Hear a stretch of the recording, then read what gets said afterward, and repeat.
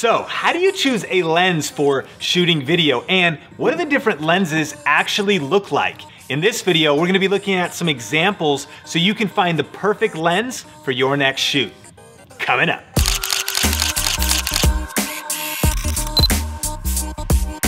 Hey, what's up guys? Sean here with Think Media, bringing you the best tips and tools for building your influence with online video. And on this channel, we do a lot of tips and strategy videos, as well as tech gear reviews and demos just like this one. So if you're new here, consider subscribing. And hey, at any point during the video, check out show notes and links in the description below. I'm gonna be talking about a lot of different gear and accessories in this video, so you can see a whole list in the YouTube description. Let's jump into the video. So if you've recently picked up a DSLR or a mirrorless camera that has interchangeable lenses, you might have found yourself stumped a little bit as to what different lenses do and what kind of results they actually give you as far as how the image looks. I mean, I think that we all generally know that, a zoom lens can get a little bit tighter and a wide lens is gonna give you a wider shot, but there's a few other things that go into it. So in this video, we actually kind of want to go through some examples so you can actually see exactly what lenses look like on certain cameras, as well as share some tips along the way.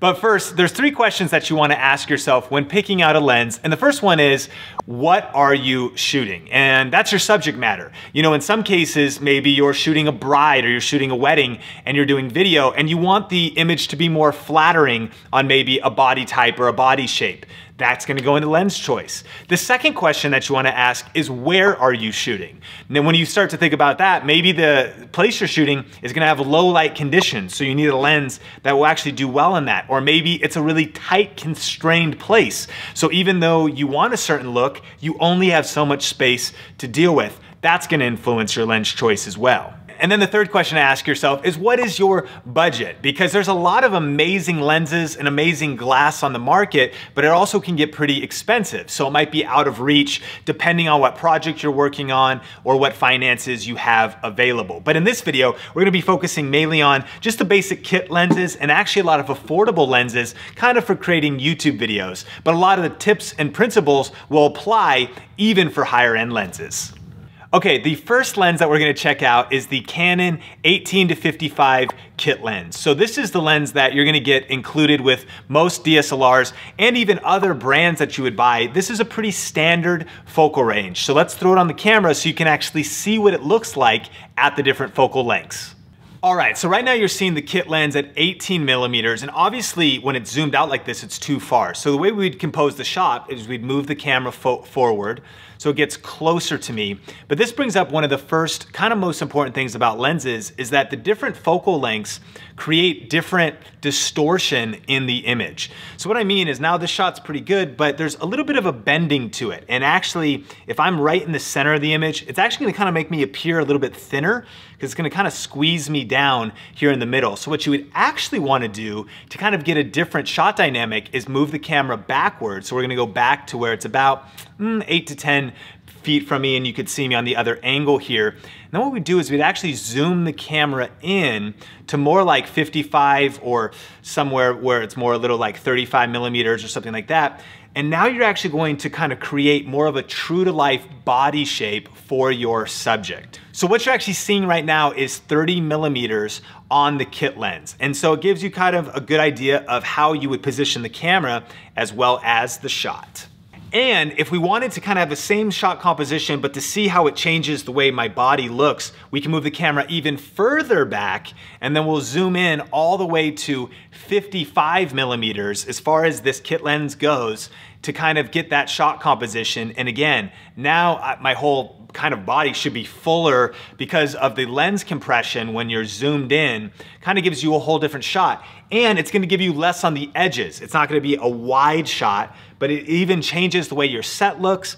But to do this, you need a little more space, because now the camera's about 15 feet away from me, and because we've got this mic with the wire going on, we're able to actually do this. But this gives you kind of an idea how different focal lengths adjust how the image looks, not just how large it is. Now for our next comparison, let's talk about vlogging a little bit. Now most vloggers typically want a wide shot. If you've ever used a camera where you felt like it was just right in your face because it was zoomed in so much, that's why a lot of these point and shoot cameras are pretty popular, because they start pretty wide. But let's compare it. Now this is a Canon G7X. It's a focal length of 24 millimeters up to 100 millimeters, and the Sony RX100 and different cameras like that have similar focal lengths. So let's look at a shot of what 24 millimeters actually would look like. So this is 24 millimeters, and as you can see, I have this Joby Gorilla Pod SLR, which helps me get the camera a little bit further away, but you can see how far I have to hold it with my arm here, as well as what the shot composition is here. And then again, this is at 24 millimeters. So now let's cut over to the Canon SL2 at 18 millimeters to see the difference between 24 and 18. Okay, so now we've got the Canon SL2 DSLR with the kit lens at 18 millimeters. And so you can see kind of how far it is. And now here's the shot composition compared to the 24 millimeter starting focal length of the G7X. And so you have a pretty good wide shot here, but what's nice about having, a DSLR is you could go as wide as the 10 to 18 to really give you a different perspective. And this is very popular for vloggers. So then again, this was 18 millimeters. Now let's check out what 10 millimeters looks like on the Canon SL2 DSLR.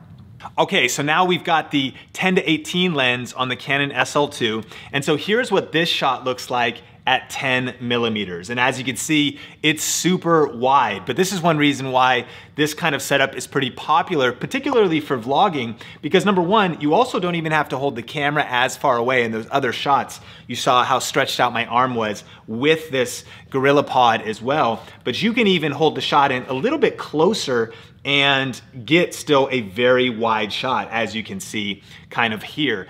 And now this gives you that idea. And again, with the kit lens, you started at 18, but you could zoom into 55. This one allows you to also zoom in to 18. So if you have these two lenses, you could go from 10 to 18, and then you could go from 18 to 55 in kind of complete focal length options, depending on your setup of lenses. So far we've looked at a kit lens 18 to 55, we've looked at the 10 to 18 wide angle lens, and one of the things that we learn is that no lens solves every problem. Like, that's why you gotta ask those questions. What are you shooting? Where are you shooting? One of the things that's great about a wide angle lens is you can pull off some very tight shots. If you have a limited space, you can actually get some pretty creative things done with it. But also the wide angle lens creates kind of distortion. It creates some different warping. You usually want to be a lot closer if you're a subject to the wide angle lens, or else you kind of get small and off into the distance. Whereas if you can zoom in more, there is less distortion,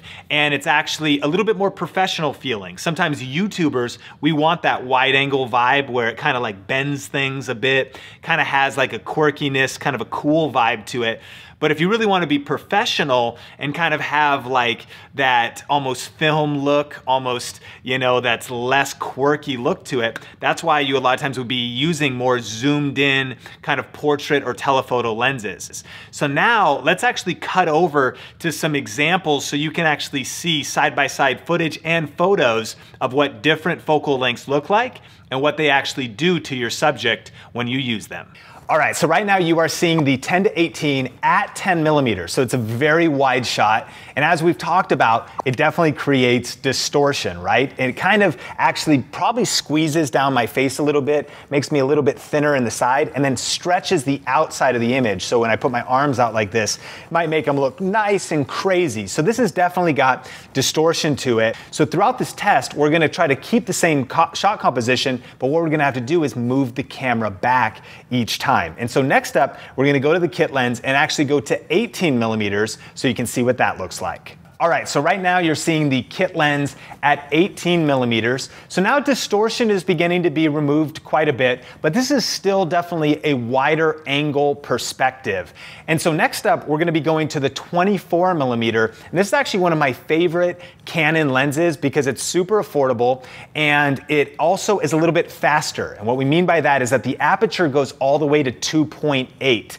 This camera starts at aperture at number 4, that's f4, which means it's not as good in low light. So this is a great lens to have in your bag if you want a little bit of a blurry background on some shots, and you also want shots where there isn't a lot of light, you're shooting at night, you don't have lighting, situations like that. So now let's go from 18 to 24.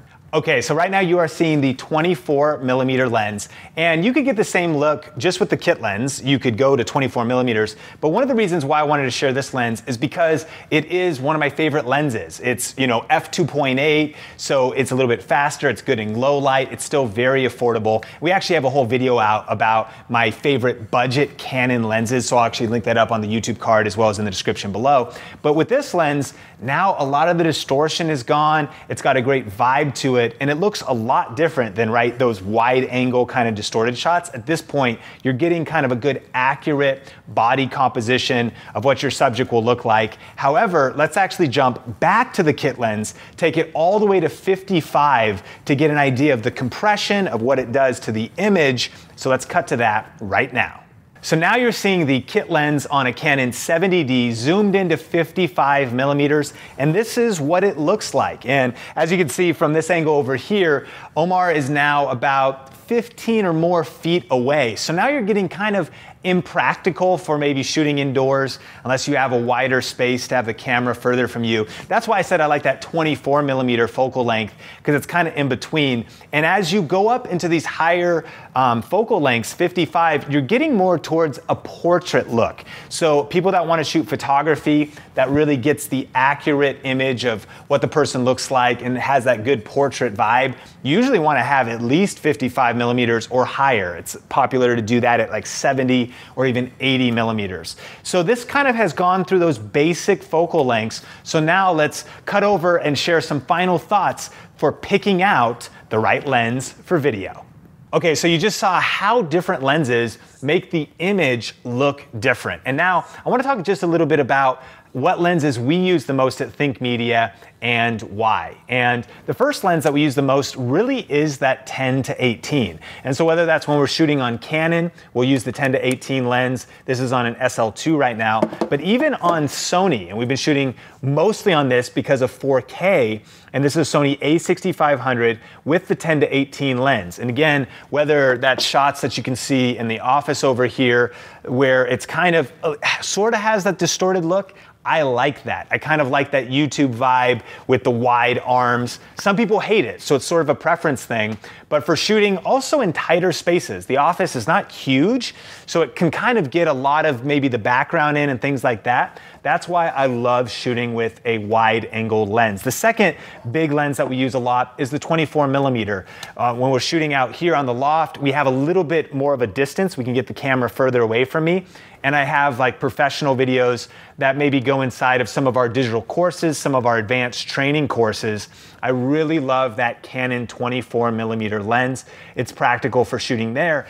And then if we head out to shoot social media though, this is kind of why no one lens fits all. If we go out and we want to get some photos for social media or from some creative images, or even if I was doing event photography, I'm going to definitely move into higher focal lengths. So for instance, on my Canon 6D here, I have a 24 to 70mm. So this was the setup that I grabbed recently when our friend Sarah and my wife Sonia, we went out and just kind of did a photo shoot. She's expecting, we're the godparents, excited about this situation. But besides all that, you can see some of these photos. I wanted kind of a more dynamic lens, and I didn't really want any wide shots. I wanted those more flattering kind of portrait angles. And so that's why I went with a 24 to 70.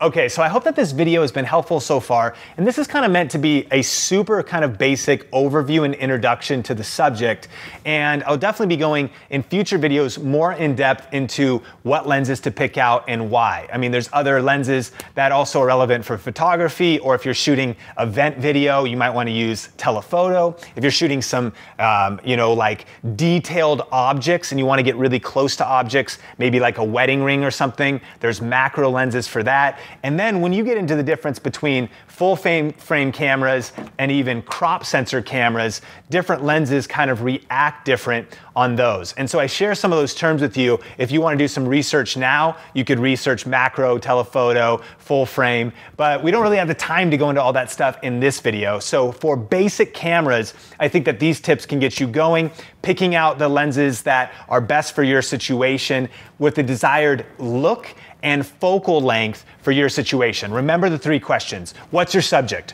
What are you actually gonna shoot? And what vibe, what do you want that to look like? Where are you shooting? How much space do you have to work with?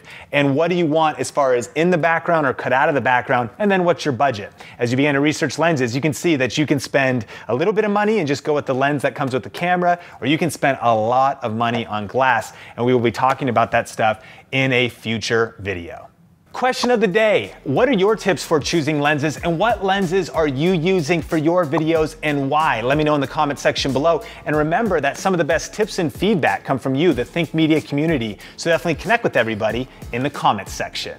So thanks for checking out this video. Subscribe for more videos just like this. And to check out the video with my favorite budget Canon lenses, click or tap the screen right there. For another Think Media video, you can click or tap the screen right there. Until next time, Think Media is bringing you the best tips and tools for building your influence with online video. Keep crushing it, and we will talk soon.